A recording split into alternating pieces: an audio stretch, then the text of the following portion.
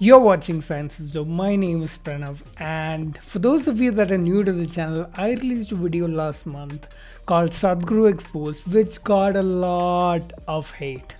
Lots of hate comments, lots of comments telling me how much of a fool I am. And while all comments, including hate comments, are welcome, I may not respond to the haters.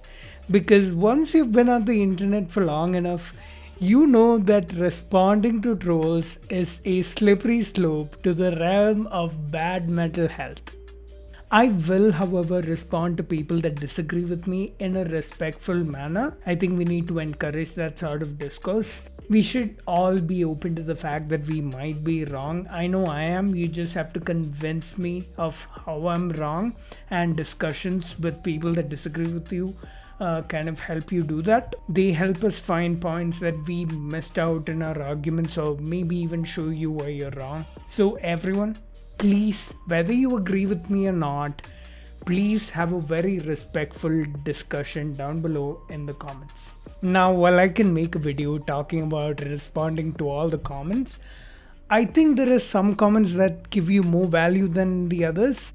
I found a lot of people giving me arguments, citing sources, and when I went through all of them, I felt that people didn't know how to use evidence or maybe even sources correctly. And I felt that it'll be useful if I make a video on just this. How do you use evidence and sources correctly? There are two things you need to make sure. What kind of evidence you should use and where you should get your sources from. What is evidence? Evidence is basically just observation. Let's start at the bottom and slowly climb to the top. Before I go on, I know there are many parts of this video that are just basic and boring for many of you, but I need those parts to make my point. So please bear with me. I have a pen with me which I can observe is blue. I have first-hand evidence that this pen is blue. I can go tell this to someone and he hasn't seen the pen himself, he hasn't seen the evidence himself, but he knows that this pen is blue because I told him so. He can go and tell this to someone else, and that can go on in a chain. Now, evidence works exactly like this. There's usually some observation that can be a single piece of evidence or many points of observation, that's data, and usually an experiment is conducted and or a study is done, and this is reported by the paper, by the primary source which made that observation. From there, it can go on to articles and magazines, and it goes on in a chain just like what I showed you earlier. So how do people usually go wrong? Simple. If one of these things is wrong and you get your information from there, you now have the wrong information. So why did I not mark the evidence itself as wrong? Because the evidence is never wrong, right? It's the interpretation of evidence that's sometimes wrong.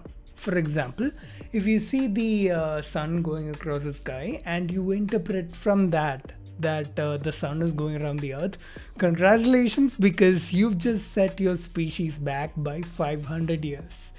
But if you take that piece of evidence and make many more observations and collect all that evidence and draw a picture from that, draw a conclusion from that, you are much closer to the truth. We know today that the earth goes around the sun, and we see the sun going across the sky because the earth itself rotates. Either way, the evidence that the sun goes across the sky was not wrong.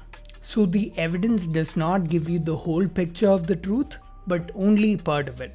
So you have to collect as much evidence as possible before you draw your conclusions. People, however, cannot sit around and make observations all day. We unfortunately have our lives to get to. That's why we have researchers and studies that do just this. They collect a lot of evidence. They collect evidence this way and draw conclusions in a way that minimizes error. And articles and magazines and newspapers just take these conclusions and run with it. And that is where the error creeps in. Just like in a game of Chinese whispers, when there are a lot of people, the last person always tends to get the wrong message. The same way, when you get your information from a source that's much later down the chain, the chances of you getting the wrong information are much higher because error has somehow crept in along that chain.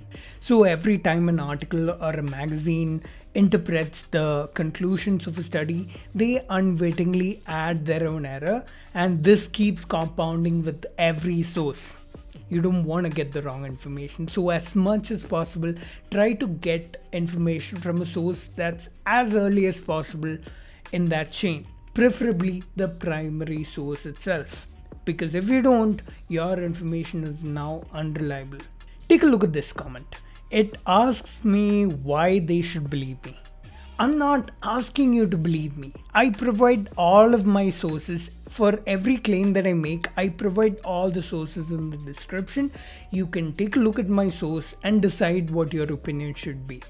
Remember, someone saying something is usually so many sources down the line that the information they give you is unreliable. I'm not saying they're wrong, but they could be. Or worse, they could be lying to you. Always see if they cite sources. Go to these sources, see if you can get to a primary source yourself, and look at the evidence yourself and make your own conclusions. Now, I've dealt with the error that creeps in here, but what if the primary source itself gets the interpretation wrong, because they also gather evidence and their conclusions are also an interpretation of that evidence. So it can happen that a study gets that conclusion wrong. So what do you do in that case? 1. Use a paper that is published in a reputed peer-reviewed journal or publication. Peer review usually takes care of the study being done properly and the conclusions being drawn well while minimizing error. 2. See if that evidence is repeatable, because repeatable evidence is usually reliable. 3. This kind of ties in with the first point, but basically see if the way the study was conducted was in a manner that minimized error. See if a large sample of data was collected, and if it was an experiment, see if it had well-maintained controls, etc. Before a medicine gets approved and it's available in the market, it usually has to go through multiple stages of double-blind placebo-controlled trials before it gets a pass. A lot of alternative medicines, when subjected to this kind of testing, usually just fail to provide any evidence that they're any better than a placebo. That should give you a decent idea of how to use evidence correctly and what kind of sources you should be using. Now let's look at some comments and see what they say. First, this comment. So Sadhguru has made a claim that mothers of twins, one boy and one girl, can produce 2 different kinds of milk, and he has quoted this article for it. And while Scientific American is a very well-reputed journal, it cites sources and all properly. The article itself, if you go and read it, it does not support this point. It says that mothers of a single male or a single female child have different compositions in the milk they produce.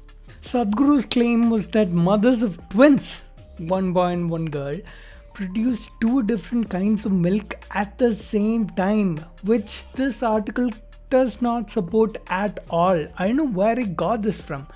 So when you cite your source, please first go through it, see if it actually supports what you're trying to claim. And if it doesn't, I'll come to that in a second. But if it doesn't, then you're shooting yourself in the foot. Let's look at more comments. I've got so many comments on water memory. So let's look at what the claims are. There are 2 significant researches on water memory, one by Masaru Emoto and one by Dr. Luc Montagnier. I think I butchered that French name. Anyway, let's take a look at what they did. First, Masaru Emoto. He has published a book called Hidden Messages in Water in 2004, in which he describes an experiment where water is subjected to positive words, sounds, pictures, music, and when frozen, it forms these beautiful ice crystals. and it forms not so beautiful ice crystals when it's subjected to negative messages and words.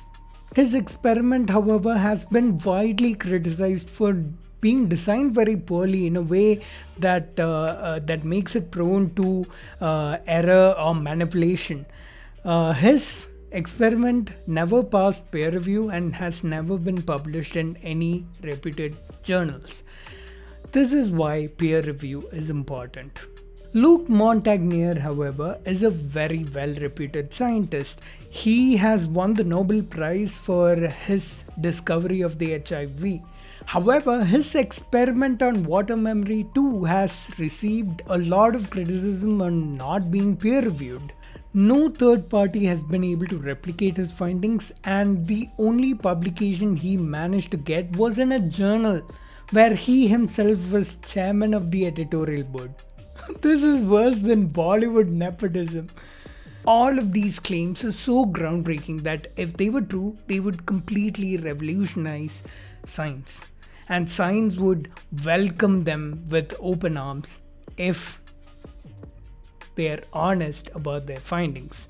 But as Carl Sagan once said, extraordinary claims require extraordinary evidence. Next comment. So I can see this next comment has given multiple sources. The first one is one that I've already talked about. So is the second one.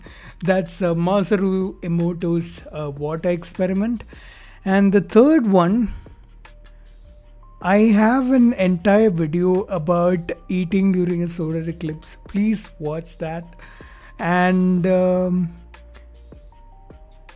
when you go to the source, it clearly supports what I said, not what Sadhguru said.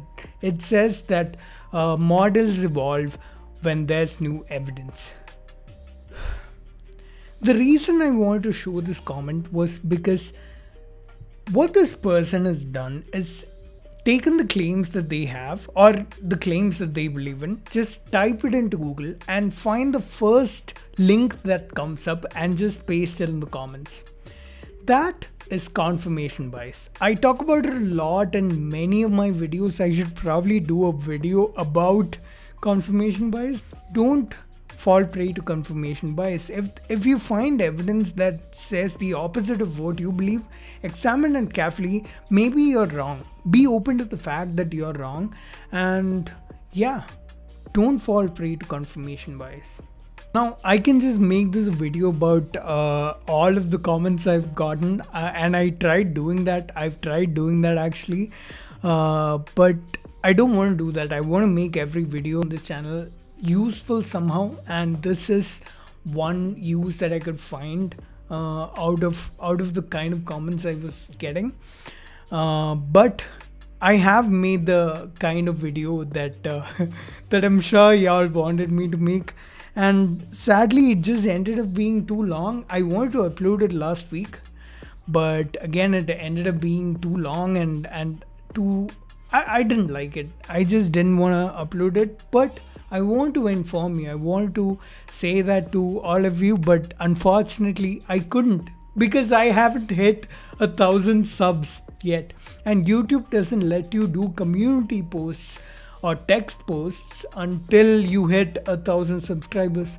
So help me get there as soon as possible by hitting the subscribe button if you haven't already. Everyone else, I really appreciate the support that you're giving me. I see all the positive comments. Those are really supportive. I'm so glad to see that so many people are really scientific in their thinking. And yeah, stay that way, stay scientific. And I'll see you in the next video. Till then, remember, science is dope.